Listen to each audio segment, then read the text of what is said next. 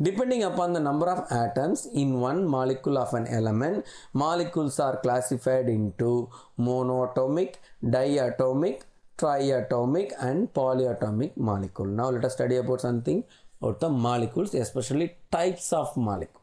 Depending upon the number of atoms in one molecule, that means depending upon the atomicity,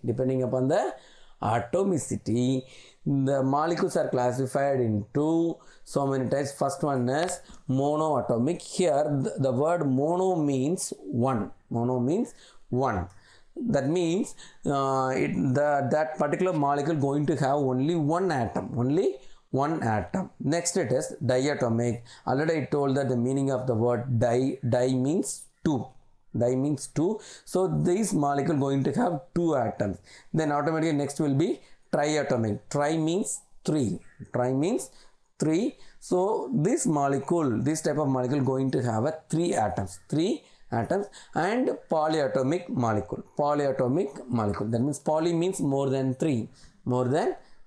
Okay, let us see one by one with an example. Monoatomic.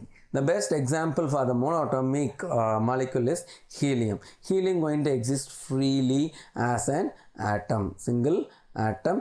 That means the helium molecule going to have only one helium atom. It consists of two electrons which revolves around the nucleus, and inside the nucleus we have two protons and two neutrons. Okay. Next, diatomic. That means there are two atoms combined together. Okay. Then triatomic. Here they are given so many examples. Look at it. Carbon dioxide. Here we have one carbon and two oxygen. Okay. Totally as a whole 3 atoms are present. And also nitrogen dioxide. Here also one nitrogen, 2 oxygen.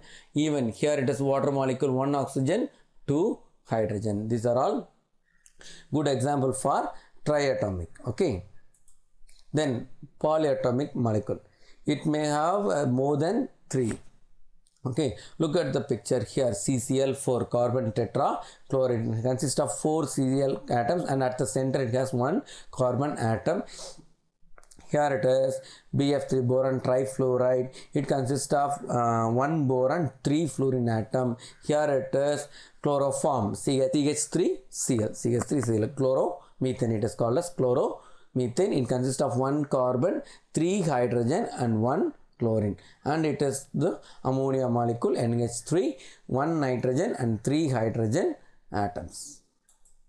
Then here they are given some example along with the atomicity also, type of molecule. Atomicity, monoatomic, number of atoms present in per molecule is 1. Example, helium, neon and most of the metals, all the metals mostly.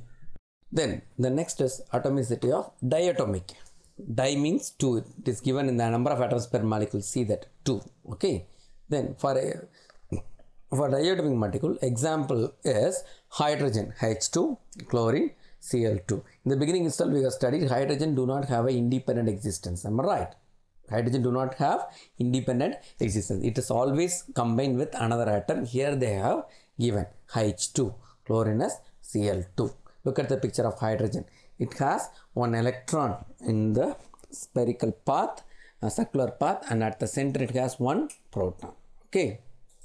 Then triatomic. Triatomic means number of atoms per molecule is 3. Okay. Example, ozone and water. Okay. Ozone, the molecular formula for ozone is O3. That means 3 atoms are there. At the same time in water, 2 hydrogen and 1 oxygen is there. Okay, they are given the picture of water molecule. See that in that picture all the red colored structure denotes the oxygen and the white color denotes the hydrogen. So 1 oxygen always combined with 2 hydrogen like this. Okay. Then polyatomic, that means more than 3. Number of atoms per molecule is greater than 3. Example, phosphorus P4 and sulfur S8. Even we have some more example as here CH3 like that, methyl, even ammonia, 1 nitrogen and 3 hydrogen. Here we have one of the example for the polyatomic molecule is NO3 minus. Here it has 1 nitrogen and 3 oxygen atom. Look at the picture of sulfur S8. It is in the shape of W, you know. Yes, that means 8 sulfur atoms combined together. it is exists in nature as it is S8. It is an amazing thing. We used to get the sulfur in this form mostly. Okay, then